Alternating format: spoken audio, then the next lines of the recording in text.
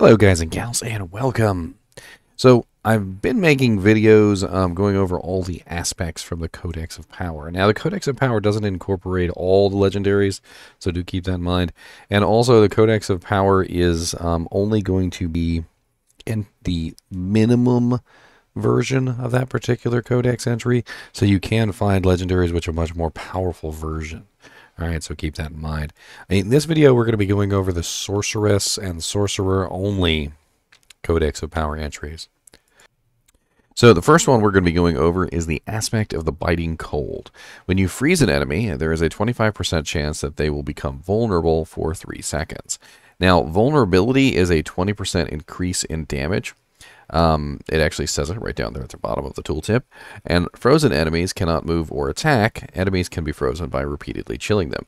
So this is something that I found out because I do have a chilling effect on my traps in. And as they stood in the chilling effect, the more that they stood in the chilling effect, the more times they got chilled.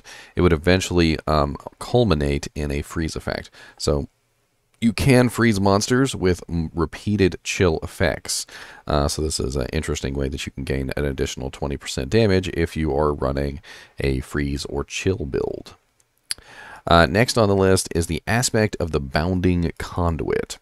The aspect of the bounding conduit is gain 20% movement speed for 3 seconds after teleporting. So this will give you a nice little speed buff if you want to use your teleport a lot. We have aspect of conflagration. Aspect of conflagration is while channeling Incinerate, your burning damage is increased by 20%. So that's actually pretty powerful because there are a lot of different sources of burning, and you could have everything on the screen burning at one time. In fact, I researched the burning sorceress myself, and I didn't actually play her, but I may. And man, you could literally have like almost 6 different unique forms of burning on a monster at any given time.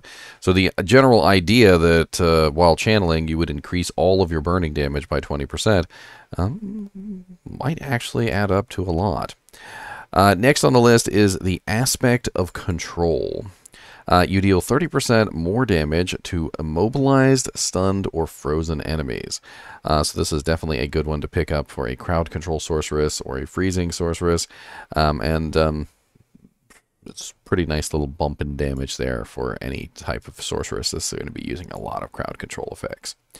And crowd control effects seem to just kind of incorporate a lot, but this one is specifically immobilized, stunned, or frozen. Next is the aspect of efficiency. Casting a basic skill reduces the mana cost of your next core skill by 10%. Now, I did find that I was often casting basic skills, even though they didn't really do very much damage, so it may give some utility to those basic skills that you wouldn't have to use as much mana on your next ability. Of course, it depends on whether your next ability is actually a mana hogging ability, or some of the abilities honestly didn't really cost that much mana, and this wouldn't be all that great for them.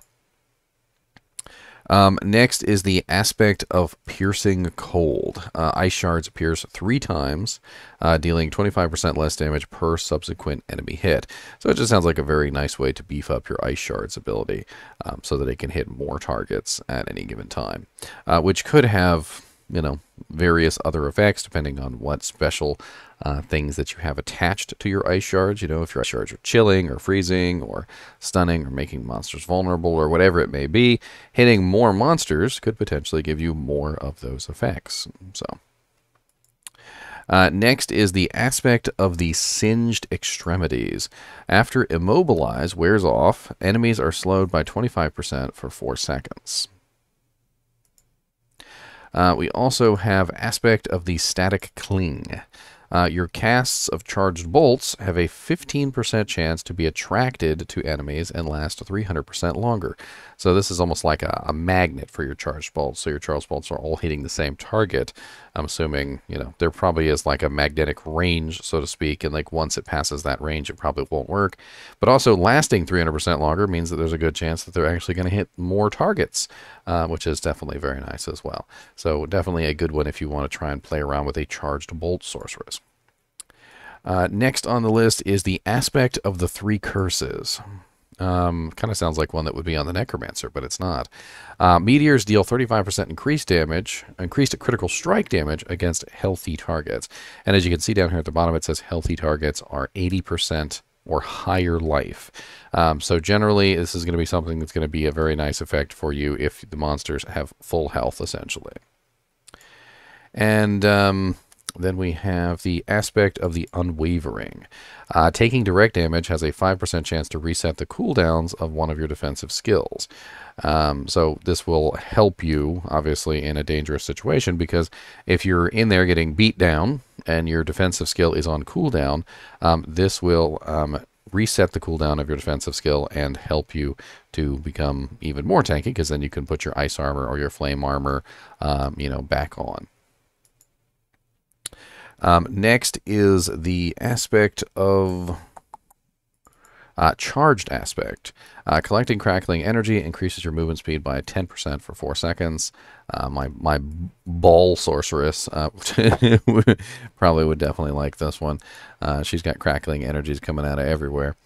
Next is the Elementalist Aspect. Elementalist Aspect is core or mastery skills cast at or above 100 mana gain a 20% increased critical strike chance.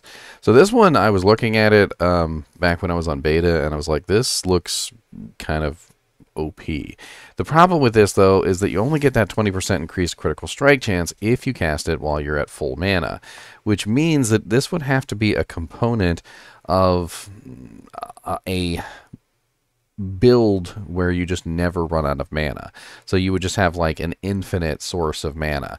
And if you had that infinite source of mana, this would definitely be something you want to add in there, because a 20% crit strike chance is kind of insane, especially when you combine it with whatever other crits you've got running. Next is the Flame Walkers aspect. Coming in contact with your firewall grants you a 15% movement speed for 4 seconds. So if you're a firewall sorceress, you can run through your firewall and gain some extra speed buffs. Incendiary aspect. Lucky hit. Burning damage has up to a 5% chance to restore 10 mana. That actually seems broken OP, because, like I said before, you can have like a million sources of burning damage on all the targets nearby, just pulling your mana back in. And that may be a component of the what we were talking about earlier, the sorceress with the infinite mana, because I can imagine that if you've got enough sources of burning damage on targets, your mana would just be pouring back in, even at a 5% chance, because there are just so many different sources of burning damage that you could potentially have proccing on all of the targets. Next is the Prodigies aspect, which is using a cooldown restores 15 mana. So if you have a kind of a low cooldown, you could use that to just kind of like spam it and get more mana back. This one seems like a nice one only if you're going to be combining it with like maybe cooldown reduction equipment, or a ability that doesn't necessarily have the most ridiculously large cooldown. I mean, obviously, if you got like a 70-second cooldown ability, this isn't going to be very useful. Recharging aspect. Each time Chain Lightning bounces off you, gain 4 mana. Definitely would have liked to have had this for my Chain Lightning Lightning Sorceress, but it's not something that I can get, I don't think. Yeah, Progress Campaign into Fractured Peaks.